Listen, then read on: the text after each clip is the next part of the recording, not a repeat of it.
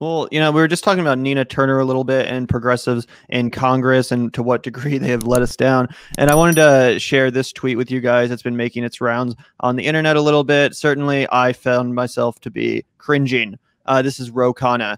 Bill Krystal, one of the most thoughtful voices in defending liberalism and democratic institutions in our country, learned a lot in our conversation about shaping also an inclusive narrative around American patriotism. And of course, Khanna has, been one of the best voices when it comes to foreign policy in the Senate, or sorry, in the House rather. He's been, extremely critical of American interventionism, foreign policy, and he's actually worked with even some Republicans and more like libertarian types in order to try to bring about an end to some of these wars, including our involvement with the Saudi-led genocide in Yemen. So, he's really been a pretty stand-up congressperson up to this point. He was obviously involved with the Bernie campaign, someone that I've really admired, but he does have his fair share of dog shit takes, and this is absolutely one of them. This is one that's just so cringy.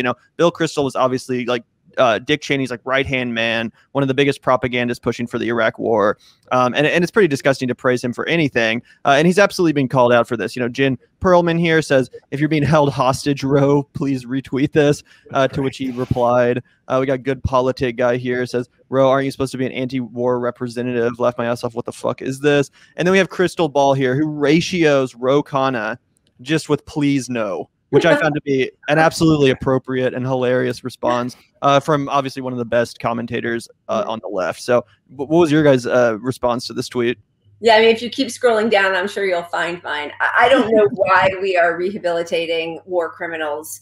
I understand, and I get a lot of pushback from my liberal friends who mostly no longer talk to me, but, that I'm so angry and why are you always pushing people away and don't you want to build bridges? And so I feel like, possibly that's what he's doing, but you can't do that with war criminals and whitewash their complicity in the the death of the Middle East and his contribution to that.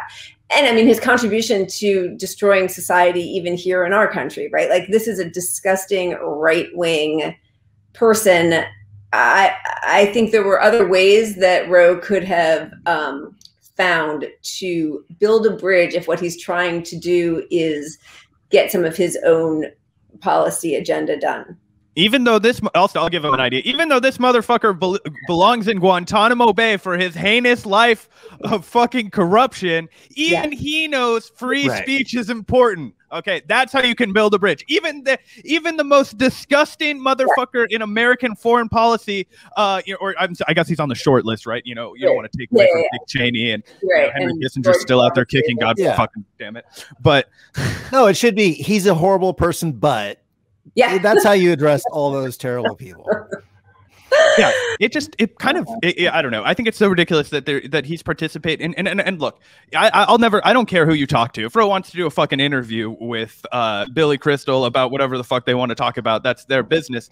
But the fact that what he's trying to do is paint this guy as like a stalwart of liberal democracy. This guy has crushed democracies where he has literally it orchestrated all kinds of horrible shit all over the Middle East, destroyed any kind of attempt for those governments to build and represent themselves, doing anything it took to get a favorable U.S. outcome. He was complicit in all of the, Cheney Bush era war crimes.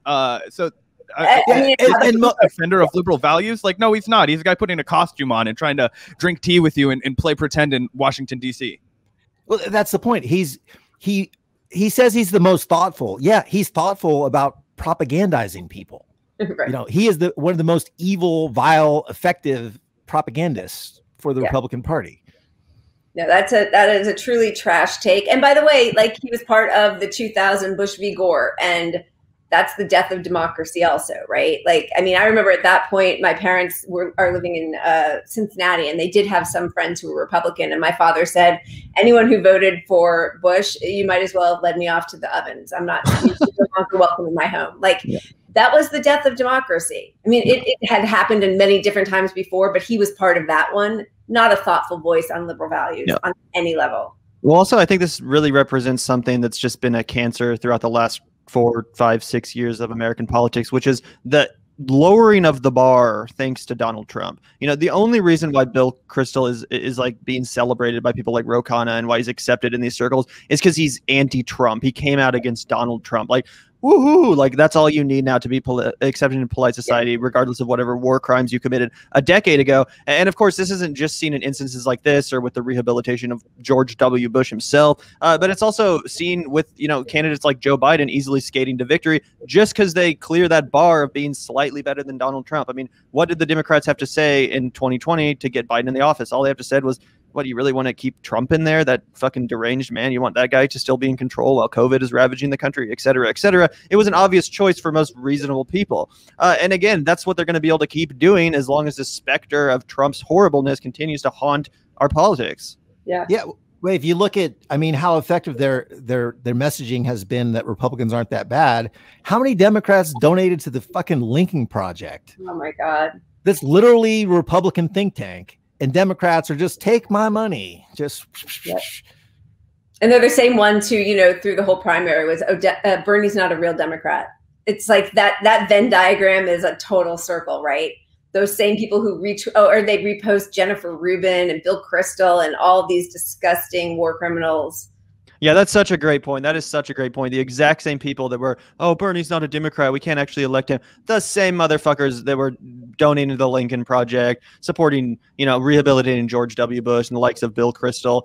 So yeah, I just thought this was a really out of character and weird tweet from Khanna. Again, someone who's in the past been fairly uncompromising, at least when it comes to foreign policy. I mean, there's always been areas where I've criticized Khanna. I think he has some kind of shady, like, personal finances.